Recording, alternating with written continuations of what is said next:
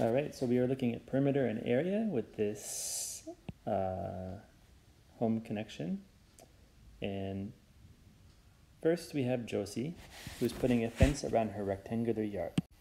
And one dimension of this fence is 24 feet, and the other is twice as long. So what number is twice as long, or double 24? That would be 48. Now we're figuring out the perimeter of this, so please remember there's 4 ways to do that. I could add them all up like that. I could multiply each by 2 and then add them, or I could add them together and then double that number. So I will let you figure out which method you would like to do, but that would be the perimeter. But now she's going to put grass on this thing, right? So filling this guy up with grass, you would measure it in square feet now, and now we're multiplying. So we're looking at this and just think a little bit how you want to do this. Those are both pretty big numbers. I'm tempted to try doubling and halving and then the over method, but I think actually I'm just going to go ahead and try the area model, or you know what, the more I look at it, you could also try if you can do this, you could try the over method. Yeah, you could try it like that, and then for this, do 5 is half of 10 or 50 is half of 100 to figure out that, and then subtract that, or just go straight up for an area model, something like that, and then add them all up. Or 2 different ways you could do it, or again, we're learning so many ways, up to you how you want to solve that. And now we have a patio, and the area is 216, so one dimension is 9. So why don't we try, let's just do a ratio table. So we're basically dividing 216 by 9, and we're going to do it like this. So I'll go to 10 and 90, and then I'm going to go to 20, and that's going to give me 180, and I need to get to 216. If you can subtract or find the difference between these 2 numbers, you'll know how much more you need, or you could just move your way forward little by little. So if I go 21, that will give me 189, and then go 22, and get yourself till you can figure out how long that is. And then once you've got that, they're asking the perimeter. Take whatever number you get here and figure out the perimeter. You have 9 and you have this number as your 2 dimensions, and then use one of these 3 formulas to figure out the perimeter. And now let's look over here. We have one more page for this one.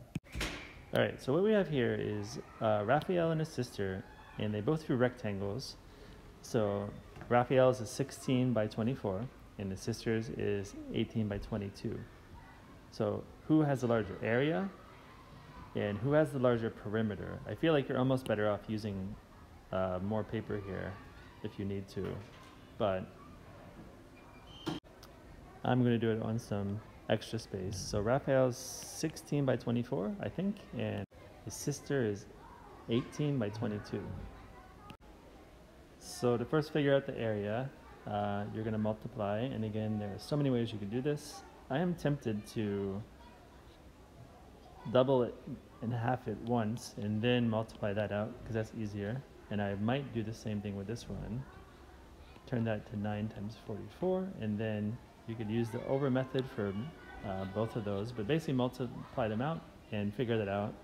And then for part B, like once you figure out the area, you need to subtract to figure out how much bigger one is than the other. And then next do the perimeter.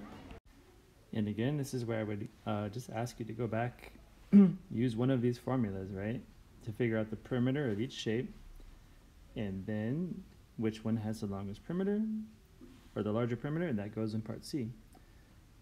So yeah, you might need some extra paper, or you can try to squeeze it in there, but that's number 4. And now we have number 5, so let's see here. Okay, so Daria has a rectangle here, and the area is 180 inches, so they actually made a mistake. This should be inches squared, right? And one side is 12 inches. So what is the perimeter? That's why this is a challenge. You've got to make sure you understand perimeter and area, and then figure that out. So the first step is to figure out what is this side, right? Because that is what you need to figure out the perimeter. So to do that, you need to divide 180 by 12, or 12 times what equals 180. Okay, so I'm going to use an array to figure this out. And if I went times 10, I'm all the way up to 120.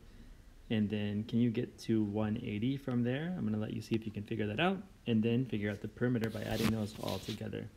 And now Luis's rectangle, we have a perimeter of 48, and one dimension is 13. So if this side is 13, this side is also 13, and we need to figure out these sides here, right? So this is what you can do. These two 13s, double them for 26, and subtract that from 42. Now take this 22 that's left, and you have to split it up between there and there. So what is 22 divided by 2? Figure that out, and then what you would do to finish it off is you need the area.